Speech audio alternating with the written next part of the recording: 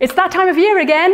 It's showtime! And this is the time of year when we all start to get a bit panicky, when we think, oh my goodness, I've got to do a show. I've got to do a show in front of parents. I've got to prepare something with children and in English.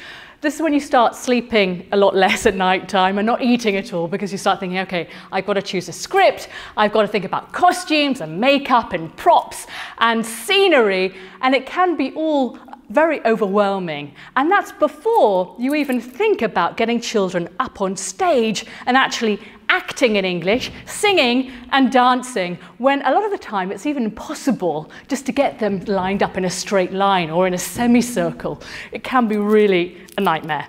So today what I'm going to do, I'm here on stage, on my little stage, to show you how stage directions and getting to know your stage a little bit, how to use stage directions, can help you teach children a little bit about how to enter onto a stage and how to position themselves, and makes your life a little bit easier.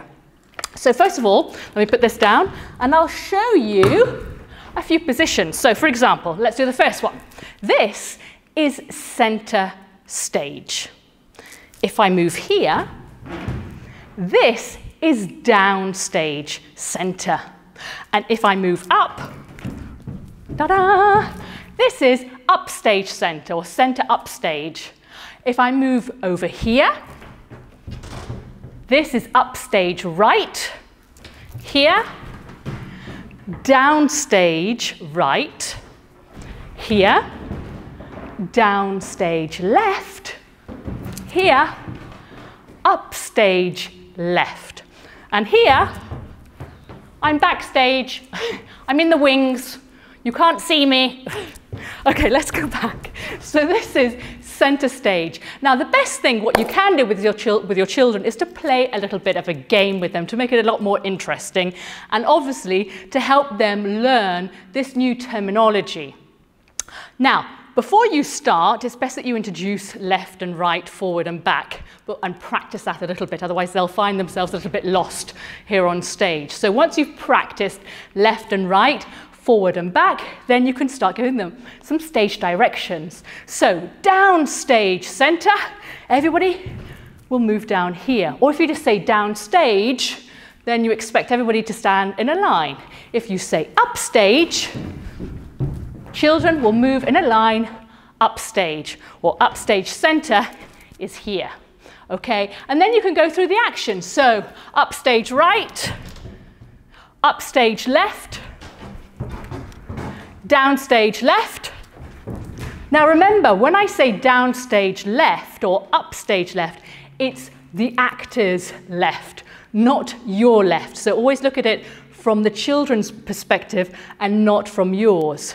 Now, obviously, when you're going to give some directions, you always want to make it a bit more fun, theatrical. So I always recommend getting a director's speaker and giving some fun directions with that. And let's make it a little bit more theatrical too.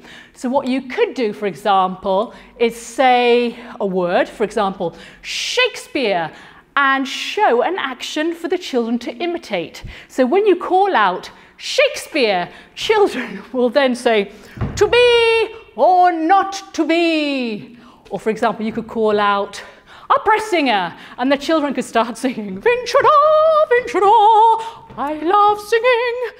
Or you could call out, for example, diva, and the children could say, oh, makeup, costumes, lights.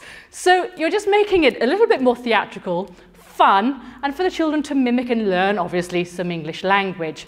So this is just a little bit of an introduction to stage directions and directing your children in their end of year performance on stage. It's going to take a little bit of practice. Don't think they're going to understand immediately. They're all going to behave brilliantly on stage. You don't have to be on stage to practice it. You can practice it in your room before getting them on stage. And remember always to say stage left and stage right is their perspective, not yours. So that's it for today on the stage. I hope it was quite clear what to do.